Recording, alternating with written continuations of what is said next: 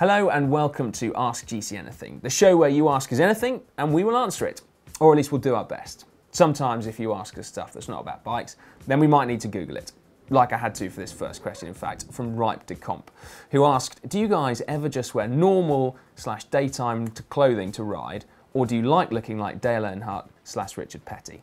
So I must confess, I did need to Google Dale and Richard. Apparently they're NASCAR drivers, which confused me no end because I'm pretty sure NASCAR drivers don't wear lycra, and nor do any GCN presenters have moustaches, although if I could have a moustache like Dale and Richard, I definitely would. Anyway, in answer to your question, I wear lycra at all times when cycling, except when I'm just, I don't know, tootling around town and running errands, and then I wear normal clothes. Okay, so moving on, we've got a question from James Lyon, who said, when should I be having a recovery drink, such as a protein shake? Obviously after a 4-hour ride, it seems fitting, but when it's just a 45-minute high-intensity training session, will I be going backwards if I have a recovery drink? Well, it's a good question, actually. I think the first thing to say is that a recovery drink is essentially made up of normal food. Every ingredient in that recovery drink you could get from a different type of foodstuff. So the protein might be made up from milk, or it might be from soy, and the carbohydrate that comes in the Science and Sport ones that we use is maltodextrin, and they get that from maize. But I suppose in essence it's all about timing. So if you were to do your 45-minute training session just before dinner, then I'd say no, you wouldn't need a recovery drink. But if you had to wait 3 hours before having dinner after your session, then a recovery drink would be absolutely perfect. But to understand the recovery process a bit more, then you'd probably be just as well to watch this video, which is all about how to recover quickly, which, as anyone who trains a lot knows, is pretty much the thing you need to aim for. So, have a look. Aside, of course, from not riding your bike, the most important thing is nutrition. So, what does your body need and why? Yeah, well maybe we should start with what actually happens to your body during riding that means you need to recover. Your body needs fuel for riding, and primarily it's in the form of carbohydrates when you're above 65% of your maximum heart rate, and of course fat too. Moose Legron wants to know, when drinking while riding, should you reach for your bottle with your front brake hand or your rear brake hand? Which is a really good question, actually. So I reach for my water bottle with my left hand, which means that because I'm British and I use my right hand to brake with my front brake, then I do it that way around. But I'm not entirely sure whether that's a conscious thing or just because I'm left-handed. But now I've thought about it, it definitely makes sense. You always want to leave your front brake hand on the handlebars because you have the best braking control and therefore better for emergencies. Right then, next up, Louis van Gaalen. Isn't he a famous football manager or something? Anyway, he wants to know, do you have any tips on pinning on a race number on a skin suit?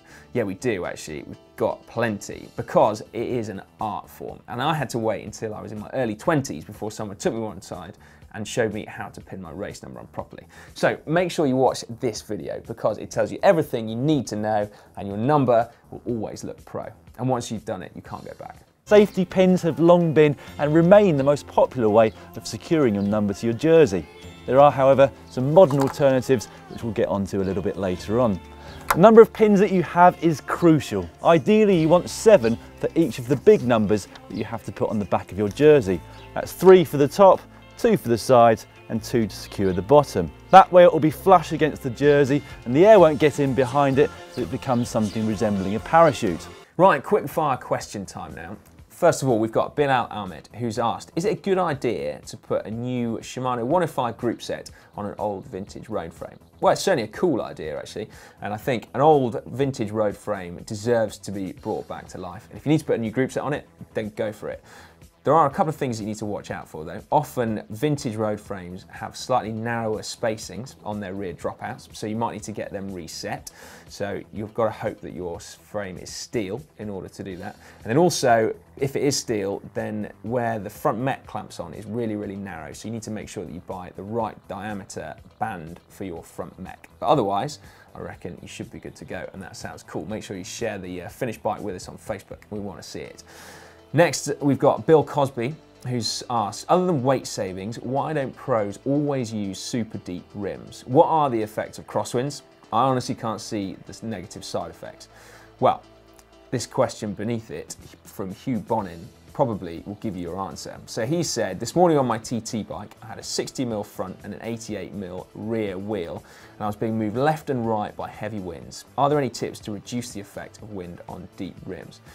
I don't think there are any tips, really. It is just exceedingly difficult to ride deep wheels in windy conditions. So you should really have another set of wheels that are a shallower profile so that you have that option. Because certainly if you're out on open roads, then being blown from side to side is really, really sketchy. And actually it doesn't take all that much wind to blow you clean off. So make sure you do have a second set because they are just really susceptible to crosswinds. All right then, we've got one from Joshua Watson here. This is almost philosophy, this is a good question. When training, is it better to work on my strengths, sprinting, or work on my weaknesses, in his case, climbing? Well, I suppose if it's all about winning bike races ultimately, then you want to make sure that your weaknesses are not holding you back to the extent where you're not actually contesting sprint finishes. So a rider who can climb really well and sprint really well is going to be contesting more sprint finishes than a pure sprinter. So think Alejandro Valverde, for example, as opposed to Marcel Kittel. So you need to weigh up in your mind, I guess, whether your climbing is holding you back and whether you're struggling to reach the finish full stop, or whether you're comfortably making the front group, but if you work on your sprint, then you're going to be winning more races. So have a little think about that one and then let us know, because we're really intrigued and we want to know what actually happens. But good luck anyway. Then finally for quickfire, we've got Thebered, who's asked, how often do pros replace the cleats on their shoes? Well, the answer is probably an awful lot less than GCN presenters, because I now seem to do nothing but change the cleats on my shoes. And that is because when we're on shoots making videos, we tend to do quite a bit of standing at the side of the road and walking around. And that seems to me to be what wears your cleats out. So whereas when you're a pro, you don't ever really walk, and you certainly don't ever walk in cycling shoes. So actually cleats last quite a long time, and they end up staying in good condition for pretty much a whole season. But it probably depends on how many pairs of shoes they have, which is probably quite a lot. Next question now, we've got this from King James, who's said that he's looking to purchase a road-specific helmet. He's already got a couple of very nice, he says, mountain bike helmets, but he wants some suggestions for when he's buying a road helmet. Well, I'd say that the most important thing about your helmet is that it keeps your head safe. So technically a mountain bike helmet will definitely do the job. Road helmets look very different, and so you will look the part of the road helmet, but also they are perhaps a little bit lighter, perhaps better ventilated, and also now more aerodynamic. So if you need some proper help though, Dan made this great video when he went to the cask factory where he had every type of helmet at his disposal, and he talks you through them all just behind me now. 59 centimetres. You're right, it has got bigger since I started at GCN. Helmets.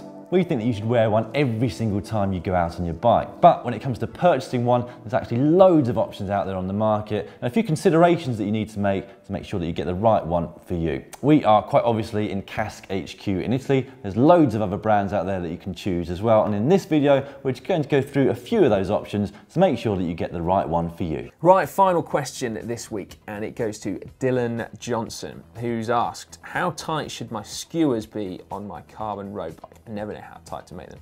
Well, that is a really, really important question, because under tightening skewers and over tightening skewers is equally bad. So you need to make sure you get it right. It's not hard, but this video with Dan just behind me will show you exactly how. All you need to do is tighten the nut opposite the lever, clockwise, until you get to a point where the lever here is going to do the rest of the job. Now don't over tighten it, you shouldn't have to use both hands to make sure that the lever shuts all the way. What I find is that if I can just about do it with my thumb on its own, that's just about right. It's not going to rattle loose whilst I'm riding. Right, apologies if I haven't got around to answering your question in this week's Ask GC Anything. But if you do want to ask us anything, then make sure you let us know your question in the comments section down below, or on Facebook or Twitter using the hashtag #TalkBack. Now, if you're after some more GCN content right now, then if you click just up there, you get through to our Giro d'Italia playlist. And given that it's on now and we're updating it with new content every single day, it's probably worth a look. Or if you click just down there, then actually a video that's very relevant to a question earlier on about how to sprint faster. So make sure you check that one out. Otherwise, make sure you subscribe to GCN. To do that, you just click on the globe.